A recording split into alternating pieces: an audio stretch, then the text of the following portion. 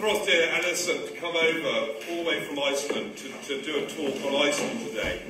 I'm not going to steal thunder, but one thing that, having fished and spent a lot of time in Iceland, the attitude from their government to work with their fisheries, as I said earlier, has worked extremely well, and Dear has run a hatchery system on the river which was taken out quite badly due to hydro a number of years ago, and has shown that this can work in a number of things. I'll let him go, but it's really great that he's come to do this for us today, so we can see how this actually works.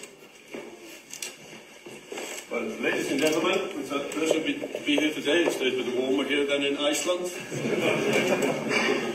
little bit more cold to warm us up as well. My name is Þröstur Lindarsson. I've been involved with stocking for 40 years in the different rivers around Iceland. I'm going to make a lecture here, a presentation about what I've been doing, not just this one river, Jökla, the latest one, but also whatever I've been doing in the last 40 years or so.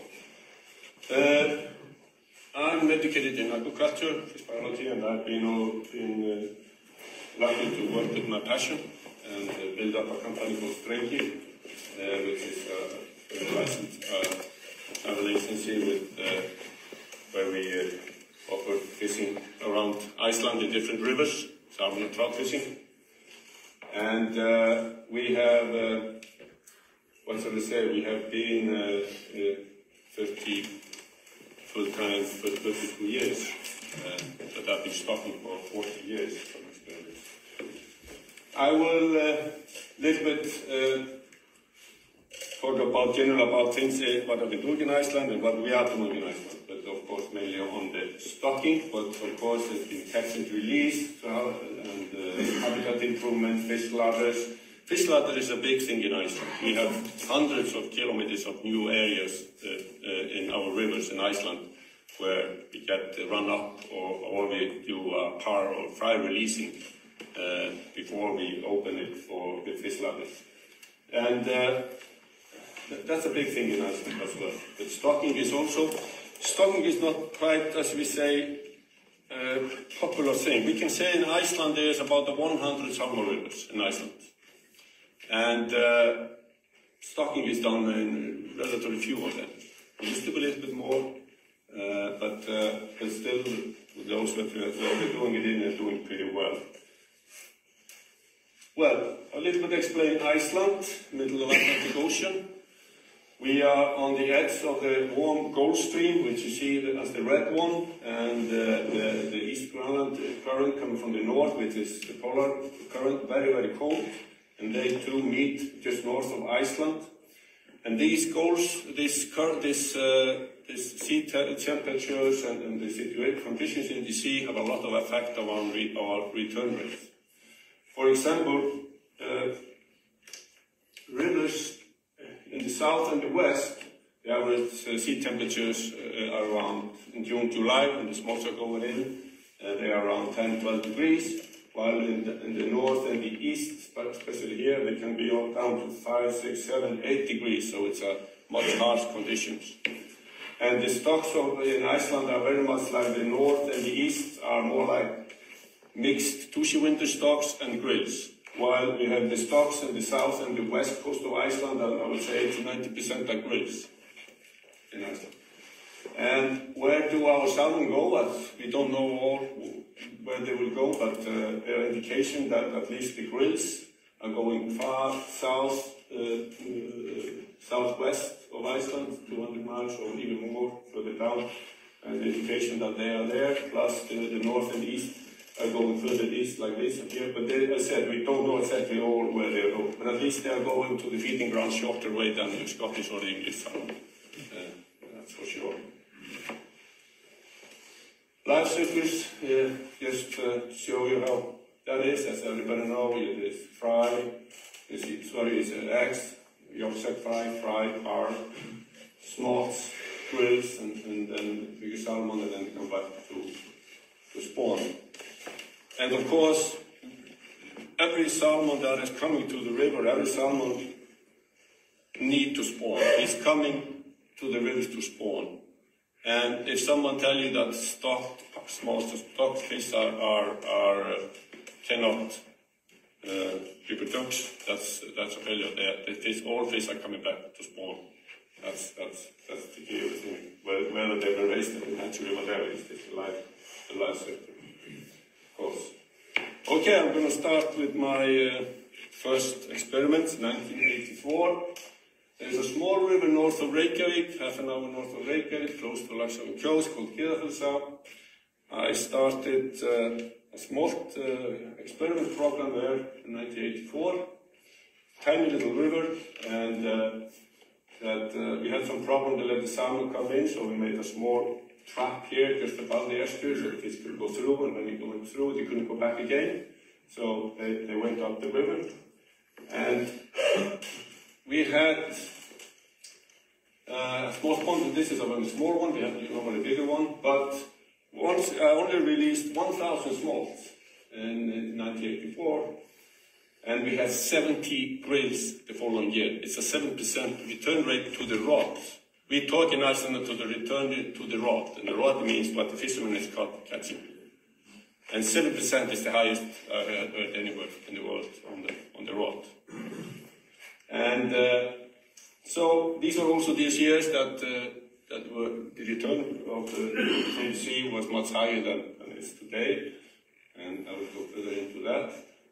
But after that, I started to be involved with the Rangá rivers, along with the local hunting club and some landowners, and we put this smolt releasing experience more into action there. I was mainly on the west, but I was also partly in the east the first years as well, managing the fishing and doing smolt releasing along with the local hunting club and some landowners as well. So these were 10-year period, or 11-year period I was involved. Smolt ponds, it's a waste of time and money to release smolts into river without putting it into a smolt releasing pond first.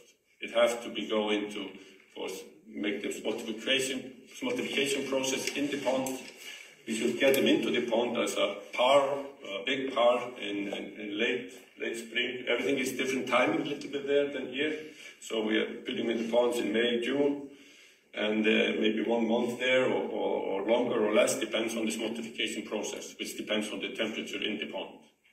In West Rangá, which had relatively cold rivers, we need to get the temperature as high as possible. It also preferably about 10 degrees Celsius, but it's cold. If you have a cold water, you don't get the smoltification process properly going through that, and they might not get the whole process through to get out. It can happen. You have to get the temperature. This is a little experiment I did with the Institute of Freshwater Fisheries in the Rangá in the old days, which is give us a little bit how we can control where we catch our fish from the smolt releasing ponds. And this is distance from place or release. That means that here the pond is here. This is above the pond, and this is below the pond. And the dark ones are release ponds on tributary brooks. Tiny, don't need to be some tiny little brooks. If you have a small pond in a tributary brook, the fish will not go much higher up. They will go straight there, and even lay there on a halting place without, and if it's not even a halting place or whatever, they would just like to be there, they will stay there. They will be close to the smolt releasing pond. This way you can control. You have a beat that has no a very slow fishing or very, very little fishing of all the fish are running through. You put a pond in a small tributary there, bingo, you get the fish to stop there right away. And even we had it, what shall we say, the year that we start the programs, because there is a smell or something from the pond, it disturbs the run, and even the fish start to lay there the year you start the operation of pond in that creek. We had some experience with that. And then we also have the release ponds in the main river, just the water from the river itself in the channel, and we put a pond. And And then the spreading is much more, and it also depends on what kind of river it is. If it's a lot of waterfalls on the way, not the spread, but they can be everywhere, more or less. They can go higher up. But of course, they are a little bit concentrated still in the air, but nothing like the tributary brooks. Here we have the upper waterfall in West Strongau. This photo I'm showing because of two reasons. First, to show this, these are grills. Here's a big meat. That means there's a 2 centimeter fish. That means that when you're using the big smolts, we were talking about that, I think there was smolt releasing up to, I think, 50 to 100 grams, which is big smolt. S1 still, because of the hot water, we can boost the growth in the hatchery. The fish go to the sea with the advantage of the size and fat, and they come back bigger, also bigger grills and bigger 2 centimeter fish, if they're going out relatively big. And the biggest grills ever we had was a micro-tagged fish. We did some experiments with micro-tag to get full information on where the fish are going from the ponds and what kind of smolts are the best. That the biggest one was released and came the year after 5.5 kilos in 1 year. Is that all? So it must have been relatively bigger than that, but that was unique. The other reason I'm showing this waterfall is called the upper waterfall. There is a fish ladder there. I don't have a photo of it. And there was a fish counter there. One season, I had a small releasing pond. There's a fishing beat about, I think it's about 25 miles all the way up to the mountains. And I had a pond in a small tributary there one year.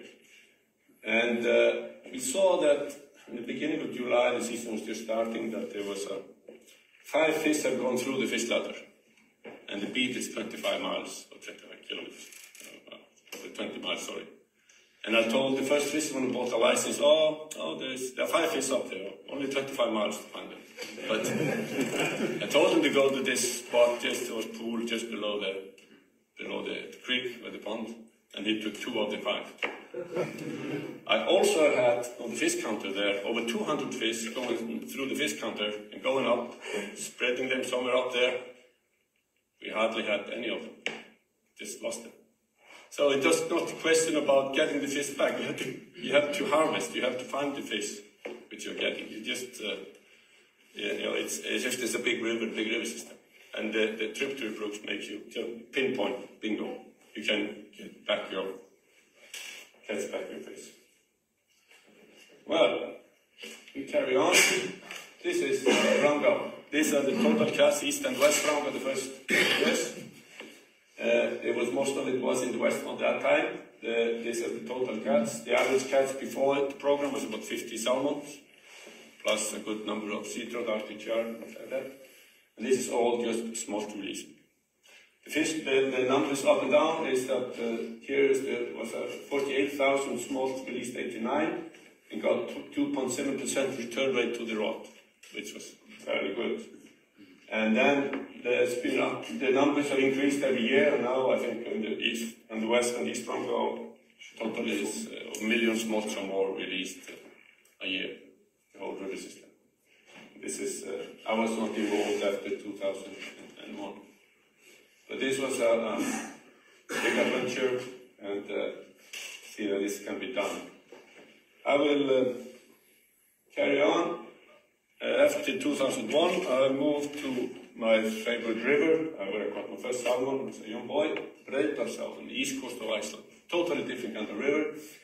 It has a small limited stock, 50 to 100 salmon a year.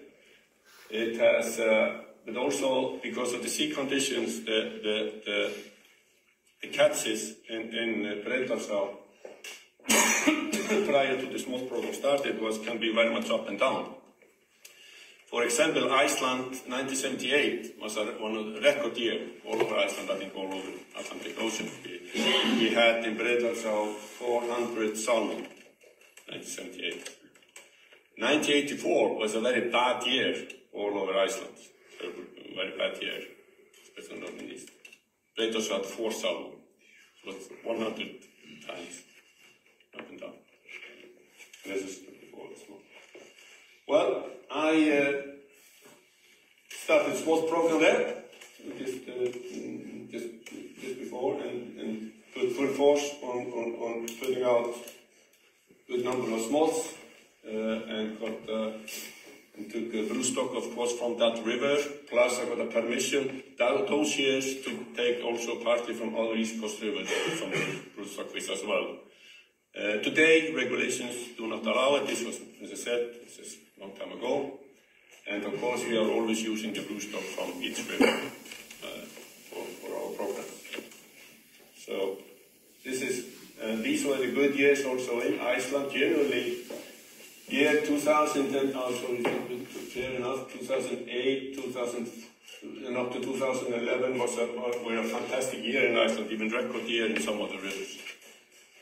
And this is mostly from Breiðdalsá. We have net to protect from birds. We have fish feeders. We feed them both automatically and then also by hand twice a day. We try to stress them out of sunshine, so we put extra net also sometimes over it, so they are a bit more calm.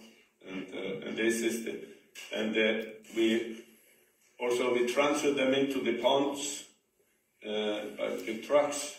And here you can look into one of the tank. It's not like a smolt, it looks more like a parr. So they come in well, it's the same fish, it's just they haven't had, what shall I say, this multiplication process hasn't started. It's been a little bit dark in the hatchery, and or they've been keeping dark, and they go out in the light, and they get the spring, they get the light, and they get the temperature in the pond, and they will get multiplicated. But this will not be good in a cold ponds. It has to be, you cannot put them like that. You need to have them, like you see here, is partly, we could say this a pre-smolt. So just the process, little bit started. They're not just about to start to get silvered, a little bit silvered. That will be the best thing. And even more silvered if they're going into a cold pond. Breiðdalsá, this pond I showed to you is in a creek. In this corner here, you can see it. And just to show you how much the pond can change fishing in a beat, is just like here. This is the pool you saw there. Is the pond is here, and everything here, it was nothing. These original years. Here later on, hundreds and hundreds of salmon are caught in the pools just around, not this small creek, but it just changed from 1 or 2 fish to hundreds and hundreds of fish. Just like that. And the pond is here. This area here is catching maybe 600-800 fish. Until the pond is put into full action. There's the lots in the background. In Breiðdalsá, there is a waterfall in the, what shall I say, a little bit above the middle part of the river. And there is a fish ladder there, and we did for a while have a fish counter there. And that gave us a little bit of information, like how many fish we're catching out of the run. The fish are only coming up in the upper part there, maybe in August. We are fishing like July, August, September, 3 months. And so it's a later part of the season. We're fishing up in the upper part there, and mainly in September. And by the counting, we were catching maybe 25-30% of the run, which go into the upper part. So what we're catching below it is probably higher. So generally in Iceland, and which is a little bit special, is, I don't know why, but there is the catch, we are catching about 50%, we often say we catch about half of the run in Icelandic rivers. I think in Scotland it's 10% or maybe less, I understand. I don't know the reason for this. Many Icelandic rivers are small, they are short season, I think it's fished heavily in this short season, but I cannot explain why it's not 10% or whatever. In some rivers of Iceland it might even be much higher. We have seen some, they're caught 70-80% of the run have been caught. But now most of it's catch and release. And generally we have not overfished Icelandic river, that's my opinion. It's not like that, even in the past when we're killing everything. Except we could clearly see that that the early fish, which were two-sea winter fish very much in Iceland, they were getting less and less as everywhere else. And part of that region, they were much longer time under fishing pressure. We were killing them more and more out of the circle. So there was more grills spawning instead of two-sea winter fish. So slowly this has been changed, and we get the feeling generally in Iceland, we are getting it slowly back to two-sea winter fish. We are getting more of big fish in Iceland back again. It will take some time, but we have the feeling it's happening. And it's proven genetically that two-sea winter fish parents give more rate of two-sea winter fish, and instead of just two grills or two-sea winter put together. Hatchery, I had a small hatchery up in Breiðdalsá, but also I deal with a big hatchery north in the big Laxá. In Iceland, all smolts are S1, more or less. We have the hot water normally in most hatcheries in Iceland, enough of it. So we push them high right after they start feeding, 10, 12 degrees, and all the way to from February to fall or to Christmas. And then we put them outside into cold and the dark, or control it by a photo period inside the hatchery, and get them so they get winter into their lives. And then we can control the light, how much light they get as the spring comes, and we control the heat, so we can control the status of them when we move them into the ponds. If they are, how much we want them to. In a cold pond, you will maybe let them be a little bit more smoltificated, or in hot pond, we can just be like a park. But we can control these factors in the hatchery. Here's, we did some, both in Breiðdalsá and also in Rangá, a little bit in Jökla as well, we did some micro tag, then we put a tag in the nose, and as I told you and then we record the fish, how the size of the fish, how it looks, and in what pond he went, and when he was released, and the fish, and then we cut, of course, the adipose to indicate he has a micro tag in the nose. This is very expensive, it costs about the same as the cost of smolts. The cost of smolts, well, it's up and down, but just to say something, it's around 1 quid per smolt, I could say on average, with the smolt releasing process, making a pound feeding or whatever. It can be less, it can be more, but just to say something. Here they are micro-tagging smolts in Breiðdalsá. And well, I'm showing this photo a little bit because of a little bit special. This is this man on the right, this biologist friend of mine who was micro-tagging them. And we had a fish caught from Breiðdalsá 200 miles southwest of Iceland by some fishermen. He found the salmon around the coast or whatever, took the fish, put it to the Institute of Freshwater Fisheries because it was adipose which was cut. They did read it and they saw it was from Breiðdalsá. This pond was this size, so had been released that place, had been marked here, had been raised up in hatchery in the north. And why I'm saying this is that because this man, the hatchery manager in the north, which was raising the fish, and the fishermen were all in the same class in the school. So the fish came in their lives and 200 nautical miles southwest of Iceland. So this is a small story. Here you see how the string has been cut on this fish here. And, but we don't do it hardly anymore, really. But it's costly. Here you see a blue stock freezing in Breiðdalsá. This is a little bit special. These are two big ones after this thing of the season. One of them is micro-tag with adipose fin, and the other one was wild. And the other one, we took some very big fish out of Breiðdalsá, so we had some of the biggest fish in Iceland quite some years in my program. We put a lot of pressure on many big fish, and we choose them over the season, but choose them into boxes. And there was one surprise in Breiðdalsá, which is a little bit different than any other river of Iceland. Breiðdalsá is also on the east side of Iceland, far from any other river in Iceland, more or less. That we could read in the scale samples that there were few 3-sea winter fish coming. And that's hardly ever seen in Iceland. There were not many, and they were 10 kilos plus, males and females, both from the wild stock and from the blue stock program, from the smolt program. I think it's maybe 6 or 7 of them. But they said the freshwater fish, I don't remember they've ever had 3 sea winter fish. Some return fish coming back again, but most big fish in Iceland, we call it big, the very big fish, 10 kilo plus, are just 2 sea winter fish. Even they're just growing fast, some of them, mainly males. What's happening here? This is East Iceland, data from the Institute of Freshwater Fisheries. The average catch is this line here. Then the catches per year. And as I told you, it was a fantastic year in Breiðdalsá. We're catching fish in these years when I was splitting it up. And these are the catches in East Iceland after that. After 2011, generally the catches went down in Iceland, seriously.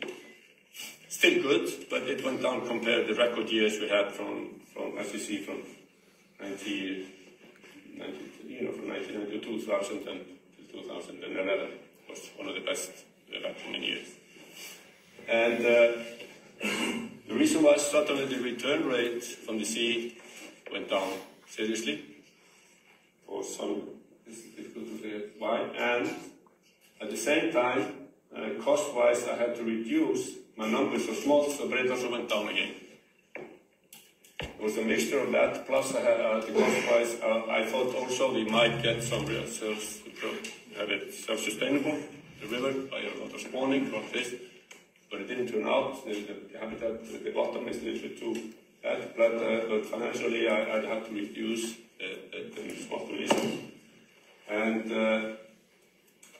here you can see in the period of 1997 to 2022, they have been released about 2.2 million smolts, and also a little bit power as well, not many.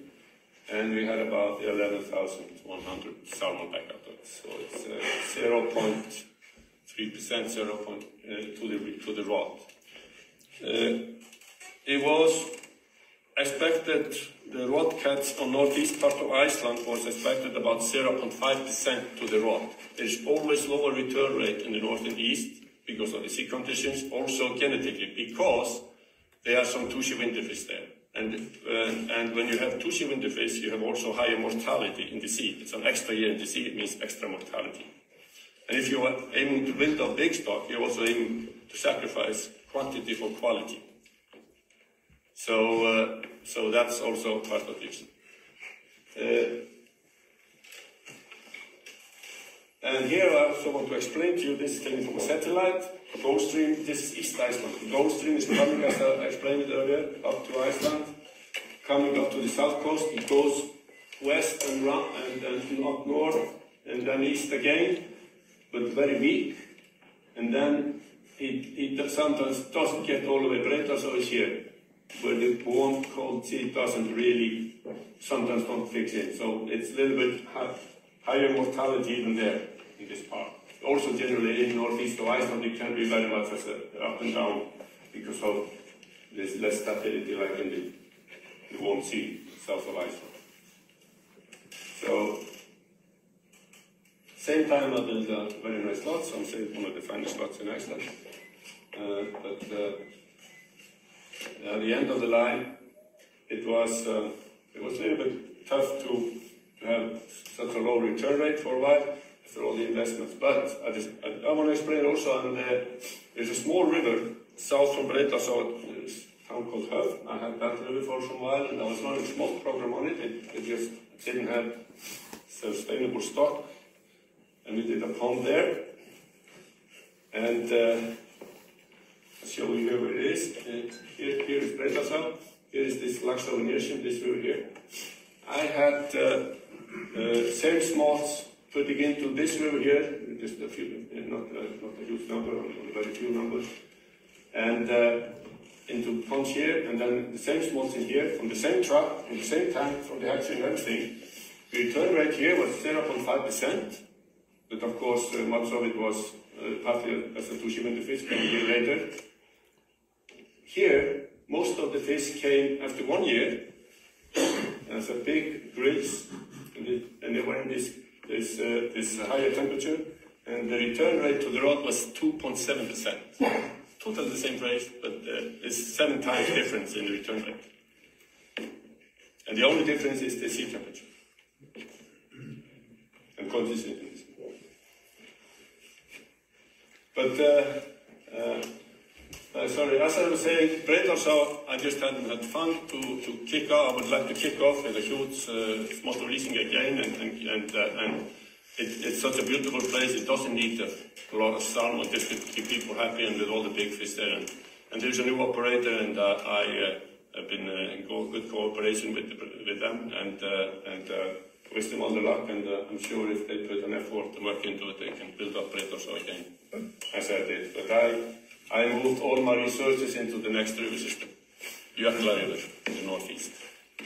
What a beautiful river, as you see. But this is a photo of Jökla as it was before a huge dam was built at the top of the river system. It was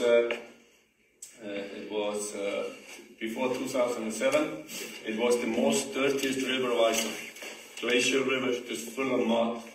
And there was just nothing there. There are some tributaries at the bottom part of it, which have a little bit, I will explain also, a little bit of salmon, few salmon, and then plus sea trout, and Arctic char.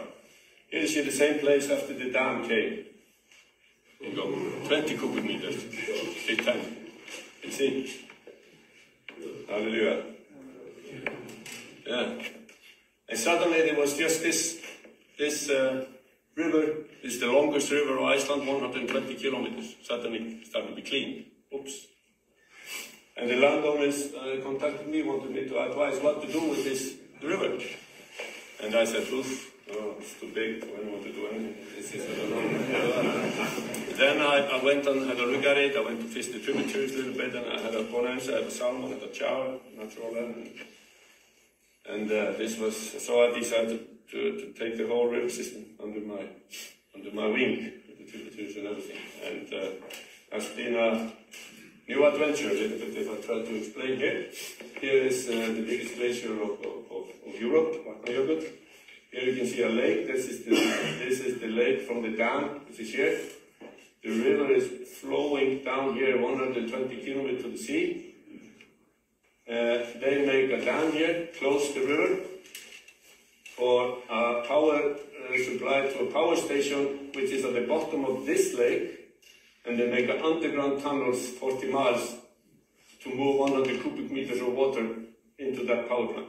It's one of the biggest dam projects in Europe, small version of the 3 dam project in China, and will never be allowed today.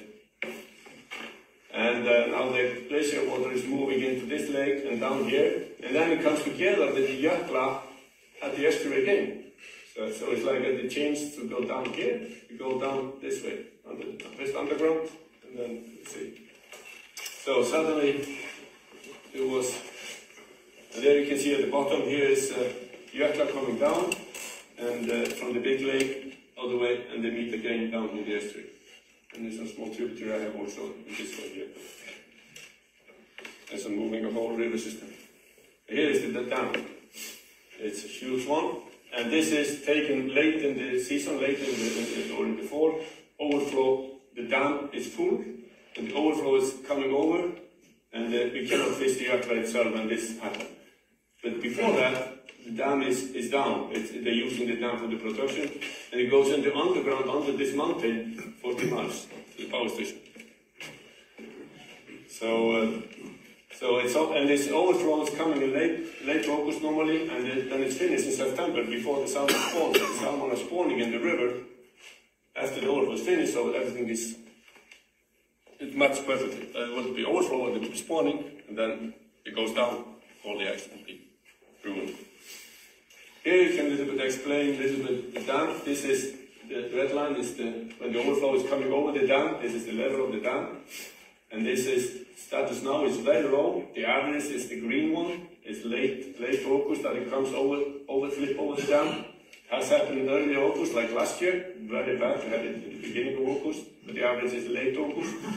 And also, but now it's so low, we think it might even happen in September and maybe not at all, because it's been so cold in Iceland. That's why I came up. But so this explains. And I look at this card every. It's on the web. You can look at this card from the power company. Here you see the temperature of the Jökla. It's one of the warmer rivers of Iceland, really. It's part of the first creeks, the first water comes into it just from geothermal heat sources. So the river is warmer, the higher it goes up, but you see it goes all the way up to 25 degrees on the hot days. But then it collapses here. It's 2021 because the overflow is coming in and the temperature collapses as soon as the overflow comes. It's a glacier water.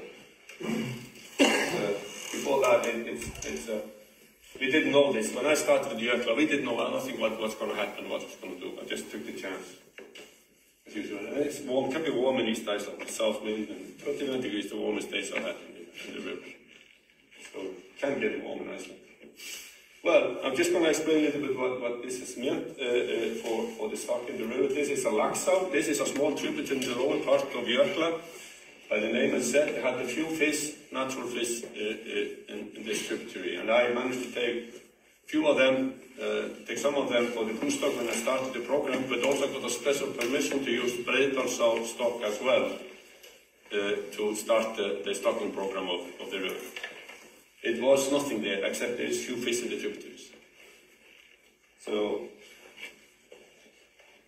small river, Laxá, but this is a pond in this river. It's a small river, only 2 kilometers. And it turned out that the habitat is pretty good. And after I started the smolt program, the fish are spawning there. And suddenly these are the wild par count for that tributary. So they are coming up, following my smolt program. That's one tributary. We carry on. Oh, this is, and one of the biggest salmon ever, this is called last fall, 20 pounder. But the biggest salmon ever, I think, in Jökla was caught also in this tributary, 107 centimeters, 25 pounds, in the closing days. Also, these are females, big ones. These are big fish in Jökla normally. The rate is about 50-50, big fish and two winter fish and the grills. But it can be different between years. It used to be more grills in the early years, but I explained why later. I just had to show this pool just because William is here. This is a pool that we have a problem in Jökla. There are too many pools and I haven't had enough fishermen to visit. There are about 30 kilometers of the 120 kilometers I haven't seen yet myself. And I haven't seen some of the pools that have been fished. So I cannot be everywhere. So, and I did send William down to this canyon. This is just below the main road, this pool, it's never been fished. But I tried to fish it 15 years ago and then there was nothing. And I was planning to go there one morning and I was just about to go into the canyon, then I had to go off and I said, William, please go and check on this pool for me. And how many did you have? Landed 4, lost 2, and moved another 4 in 2 hours. So, and we're going to open the, and then this photo is taken day after the overflow is coming and the river is starting to be unfishable. So we're waiting for opening now in 24th of June to start fishing this pool again. It's only been fished for 1 day in history. Okay, this is another thing. What's happening? Jökla disappear under the ground. We didn't know that until they put the dam down and the river disappeared. It disappeared under the ground. This is incredible. Here comes Jökla down, flushing down, disappearing, and coming up under high pressure under all this rocky area. This is a unique natural phenomenon. And suddenly, it cannot. Here it's coming up, boiling up like a pot, and high pressure. Here it's coming down up there, and suddenly boil up down here. And it happened once, I remember, we saw this, that there came high water in the mid-season, and this got flooded, and we started to catch fish above. There was only once, but this was a major problem. Suddenly, out of the blue, we could not fish the middle and the upper part of the river because of these stones we didn't know about before the dam. So we started to make a fish pond, a fish channel just beside it, and we started to fish above, and we opened it, and right away, in 1 hour, I think hundreds of salmon were gone up. And fantastic pools. This was 2012. And into a pool. This is the same pool. I saw the photo of the river was so high and then it was so low in the first photos of the Jökla. This is that pool now. This is now one of the best pools of the river. We just started to fish it regularly 4 years ago, so it is discovered. I just have to tell you some fishing stories here because this guy here is very happy, and he was very happy this afternoon because this afternoon he had 5 or 6 salmon on one rod. The smallest was 82 and the biggest was 92. And Iceland is not famous for big fish. We have booked 3 years out from it. So. And then we took this photo here.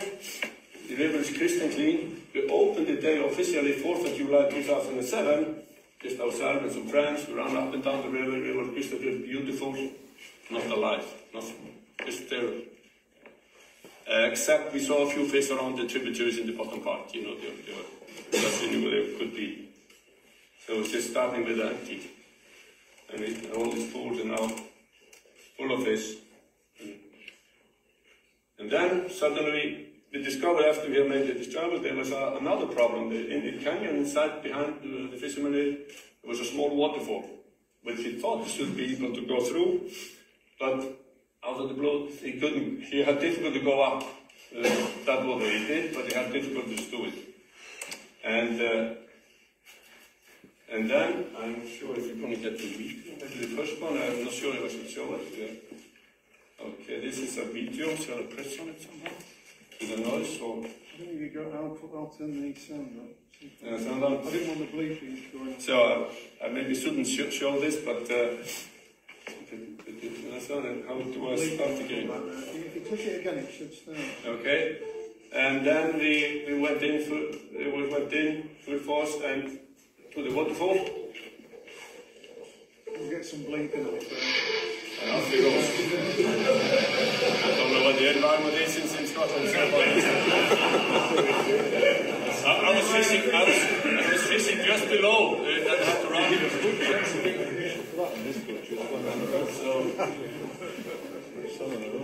And then you see, this is what we blowed up. We made this channel here. And an hour later, see what happened then, if you put it up again. This is just taken 1 hour later.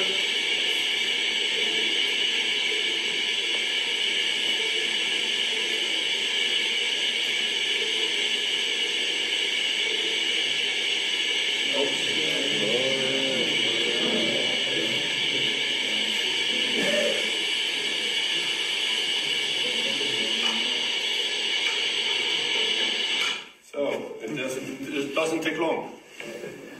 And now this is just a beautiful, fantastic. Still, this is one of the best pools because it still is an obstacle, but it's one of the best pools. The best year in 1.5 months fishing, 6 to 8 rods. This pool maybe give 200 salmon in the season. Call it aquarium sometimes because it is small. And you can see them. Yeah. And size and quality. This is one fish. Sometimes I can just see it. I mean, if you look at the thing, you just 100% perfect. This is just to explain how the river is developed. This is the bottom part. This is where they had to make the fish pass. And this is the place where we had to make the explosion. And now the fish are spreading all the way up 82 kilometers from the sea. They are more like 40 kilometers left. They haven't enough time to check. And it's like a needle in a haystack also to look into it.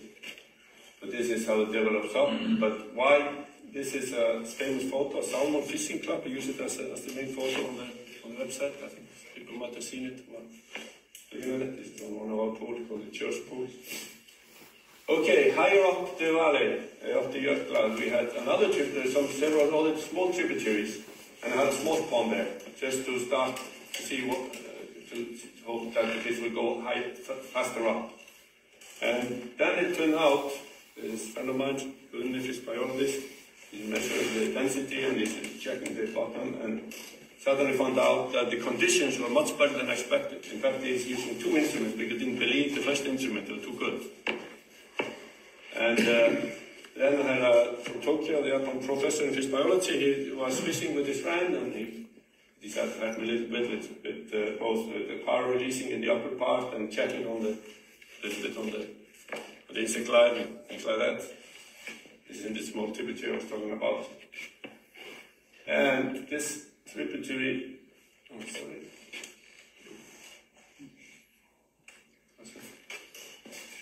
oh, there you go, sorry. This small tributary also, I stopped the smolt releasing, and now it's just wild par count is coming up naturally out of the blue. Just I don't need to put anything in it anymore. This small tributary high up. Below the tributary is a pool, long pool, a lot of stones, and one of these are now some of the most protected places. So this is an upper of Jökla, and just to see, I mean, all these are good habitat. Just to see, the river is warm, the river is high density, is fertile, and this is the perfect bottom for the par and fingerlings to survive. And this is what I didn't know before we started, that it will be so good. So I, luckily, early on, was not sure what to do. I put some par up and down the valley as well into these areas before they made the channel visible up. So that's why the fish went so straight up after we opened the channel. They had been released as a par.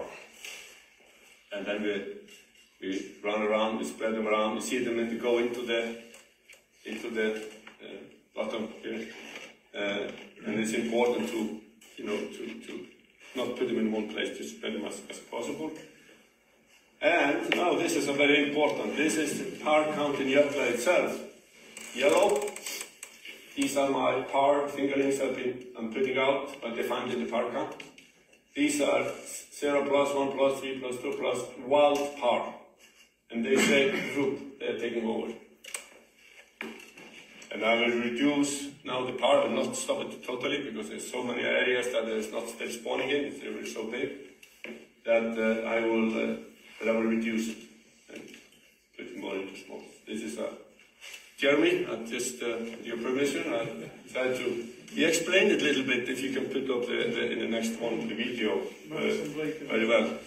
And if you can put it on the next one. Okay. And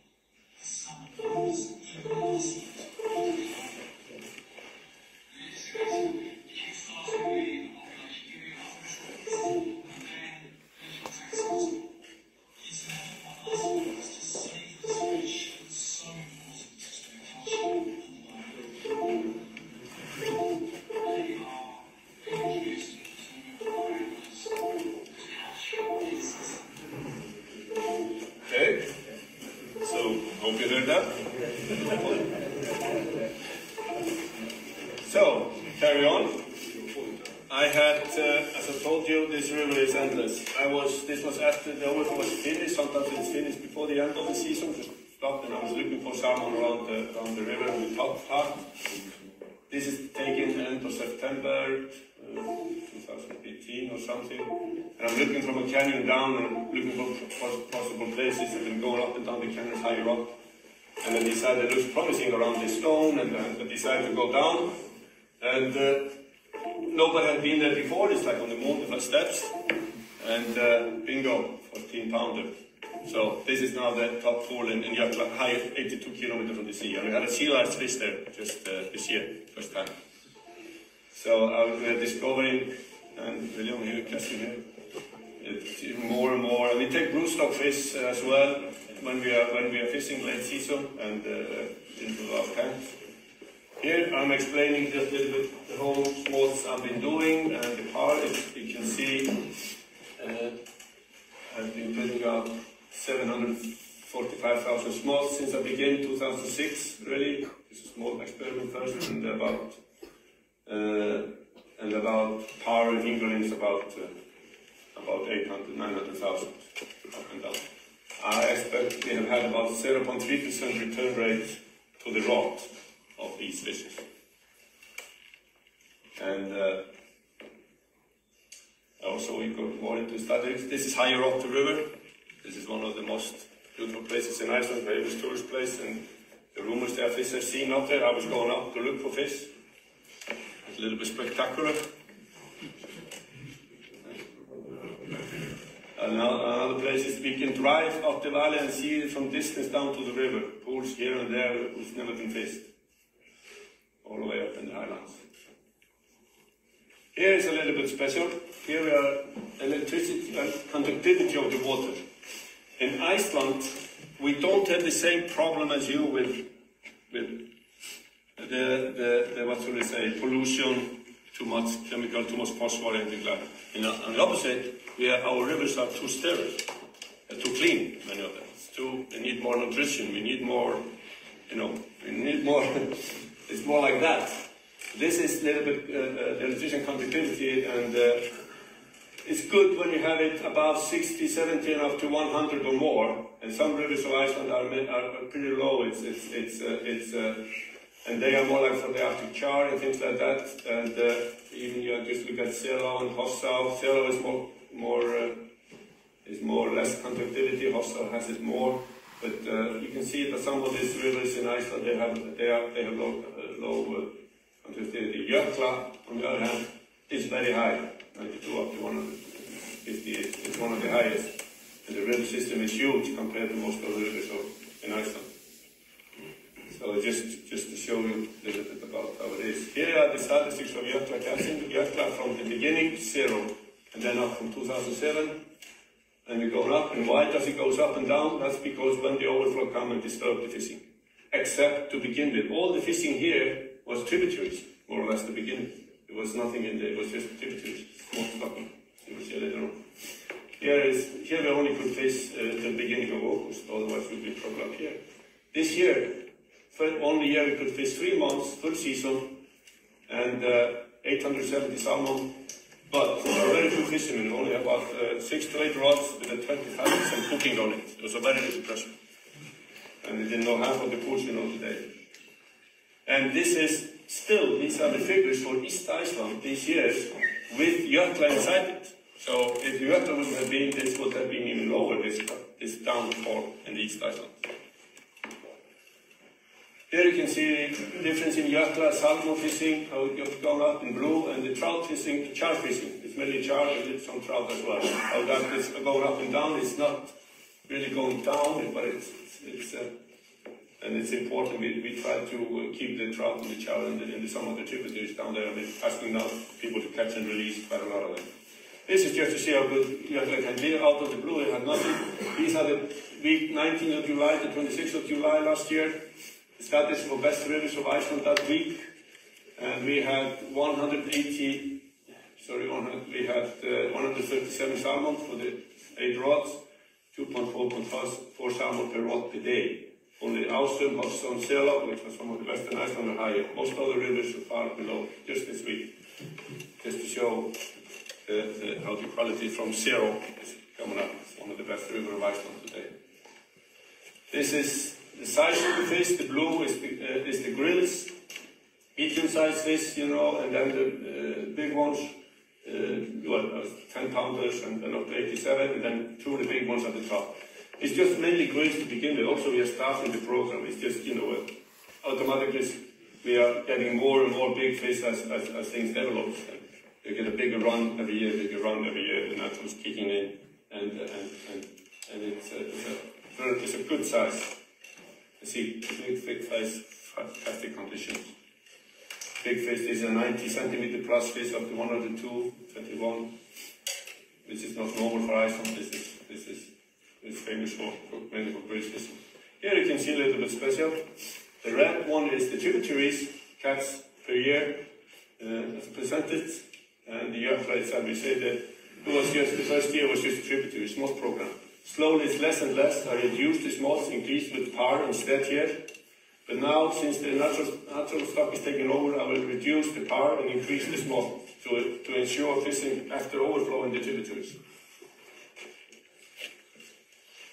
Okay, building a lot, it's all investments to be done. I don't get any fund from government or anything. I just build the lots, make a program, and pay a rent to rivers, everything.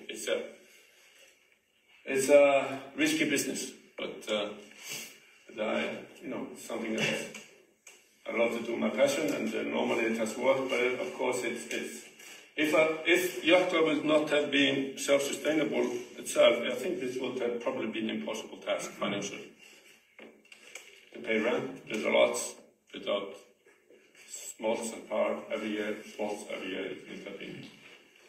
And so this is what we're doing. All the assets need to be there, also champagne, sauna, fireplace, everything. Just beside the jökla, the lots in jökla is a big river called Kaldá, which means cold river. And it's not so sustainable for salmon. So I had a smolt releasing program and have always had it. But it has some wild Arctic char, big ones. And we are now putting full force catch and release from that and try to protect that stock as well, because it has gone down. Like generally in Iceland, Arctic char fishing has gone down. Global warming says something, because it's an Arctic fish and everything has, and as the temperatures get warmer, the Arctic char decline. And this is from the smolt program. It's a little bit special. When you have a smolt releasing fish coming back, often they are at less spots than wild fish. It's just typical. I think you must agree with that, Jack. It's I don't know why. It's just for some reason. You can just see it right away. Often they're also a little bit fatter and more little bit. Kaldá is beautiful, it's big, and crystal clear, but it's so cold. It's one of the coldest. But I have to tell a small story here. This is in the upper part of Kaldá. It's 7-8 kilometers long. And I had a pond in the upper part some couple of years before this photo was taken, just as an experiment. And I tagged them, put the octopus in. And late in the season, I decided to look up in the canyon high up. It's a little bit walk, because nobody's been fishing it, just to check. I had the time to drop off. I should maybe not say it, but there's a small creek coming in from the right. But I started to catch fish. In this pool, I just went out in the afternoon just quickly to look. But at the end of the day, it was in 4 hours. I went into this pool. There was a fish on every cast. I had not seen a fly all season. Every fish was cut and micro-tagged from the pond. And in 4 hours, I hooked 20 and under 12, 46 kilos. And I managed to get most of them alive into the small tributary, call my assistants and some rescue people to come with a tank, and we can use most of them from broodstock. But I had to stop at 8 o'clock because the tank couldn't take any more. And now I'm putting that pond back in action again, so I'm waiting for a new opportunity line. And we use the smolt releasing ponds. It's a smolt releasing pond. We use them as to keep the broodstock as well. When we use the catch over the season. More natural, things like a big pool. Things like that. Still have time? Okay, just let me finish. Another tributary there. This is famous for Arctic char and the estuary. This is not the estuary there. And a small one. But there is a pond as well. I want to put there again one video. They want this just to release, and they want to go out like crazy. They're panicked. You have to have the ponds closed, and you have them closed for maybe one. It's also next one. See the total chaos. They want to go out, so they get calmed in a few days, and they start to take food, and then they, you know, they get slowly multiplicated, and then the fish start to they open the grill and they go out, and then we start to catch them in the pool just below, and you see here. It's just to show how good it is. Just before I end, small river on the northwest I have, which is totally different. It's just a natural river, nothing wrong. It's a natural stock, natural river, and except there's a small stocking program going on there as well. Above this waterfall there, we take some fish in the box, and they move, take some bugs, and release some power above. I've done it for 20 years. My the leaseholder before did it for 20, 30 years. This river has been stocked above waterfall with power and fingerlings for 40, 50 years. And also, there was one beat in that river that was slow, and I had a small pond there just to make the fish stop in that area. And now you can see the trend line in that river. There used to be like a 200 salmon, now it's an average around 350 salmon with a limited stocking program going on in totally natural healthy river. And this is from the pond, this is first fish of the season. I was catching this fish, and there's a nice lot and everything there. Egg planting, habitat improvement a little bit have been done, like putting out rocks in the areas with the very, which make the power of the fingerlings coming into. This is taking a break ourselves. Little bit summary, I cannot go over all of the time, but smolt releasing ponds increase return rate and control the place of recapture. As I explained, we can control it. Site of smolt releasing pond in tributary water or use of main river makes a different place of recapture. But the smolt quality, the size depends, rearing period, smoltification, stocks, all matters. Time of release affects the return rate. I have noticed if I release smolts early, they come back earlier as a grills the following year. They're released late out of the ponds, they're coming later as a grills next following year. Mortality in the river, we try to open the ponds when there's a flood. They are silvered, they can go out, and we wait for the next rain or crazy weather, then we open the pond and flush them out maybe. Why stocking? Built-up rivers with no possibility of natural stock, like Ranko rivers. For rivers, number two, for rivers with limited natural habitat and a run of salmon, like Breiðdalsá, to get flying start to new rivers and then natural reproduction will take over, like Jökla. Increase the fishing and control place of recapture in natural rivers with already healthy stock, through the Faroe River. These are the few points I would say. We are waiting for 2024. Season is coming in Iceland, starting soon. And thank you.